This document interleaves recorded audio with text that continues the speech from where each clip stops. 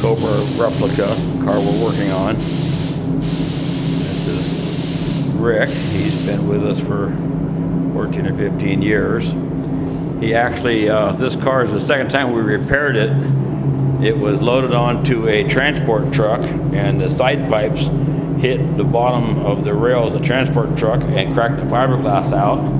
We fixed it 2 years ago, and then the paint on the entire vehicle went bad, and they had it shipped back east to have it restripped and painted. So they took it back east, had it restripped and painted, and in putting it on a transport to bring it back here, they did the same thing. They hit something on the transport truck and shoved the side pipes up into the fiberglass and cracked it. So we fixed it again. This time we fixed it. I had Rick cut almost a ½ inch out all the way around so there'd be more clearance, so it should not happen again.